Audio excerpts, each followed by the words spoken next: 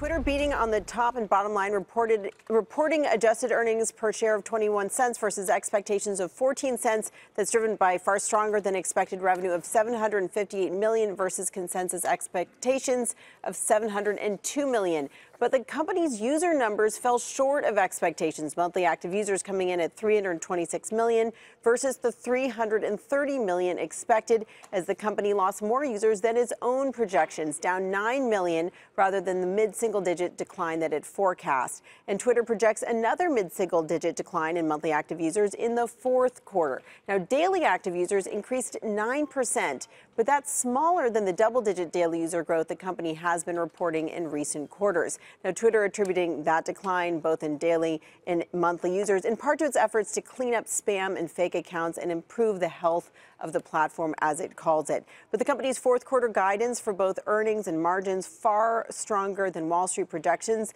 Twitter guiding to between 39 and 40% margins compared to the street's 26.5% projections. CEO Jack Dorsey saying, quote, "We're doing a better job detecting and removing spammy accounts and suspicious accounts at sign up. This quarter's strong results prove we can prioritize the long-term health of Twitter while growing the number of people who participate in public conversation." You see the stock now up